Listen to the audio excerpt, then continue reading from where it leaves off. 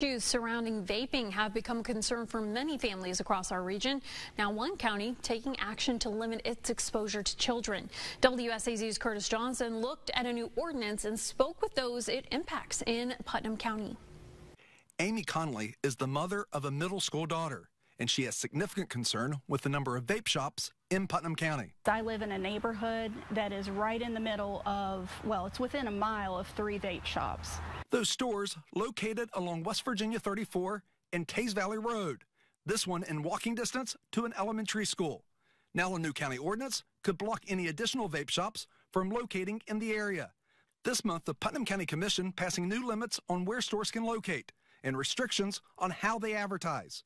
The new ordinance says no new vape shop can open within a mile of another vape shop or within the same distance to a school, church, bar, or residence, among other limits.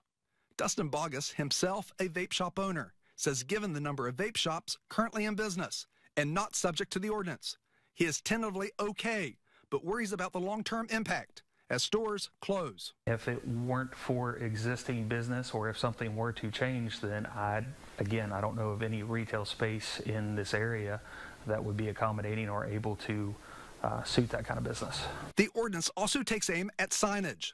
These signs are legal and grandfathered in, given they are at existing businesses. But flashing signs and those with images of marijuana, prohibited at any new vape shop. Commissioner Andy Skidmore says the entire ordinance has one focus. We've seen such an impact on our youth that we felt like we had to intervene in some way. And so this is our way of trying to help out, try to curb the usage of vaping amongst our young people. Conley agrees and worked with many others to support passage of the ordinance. Do we have the population in Putnam County that we need vape shops within a mile of each other?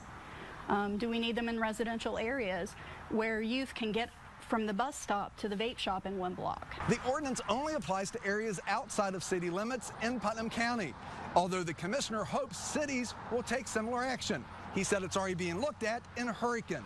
Reporting in Putnam County, Curtis Johnson, WSAZ.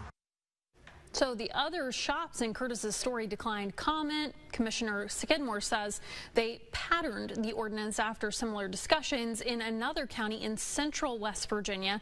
He believes Putnam County's ordinance is a first for a county in our area of the state. Again, the new ordinance only affects new businesses, so you won't see any changes to existing vape stores.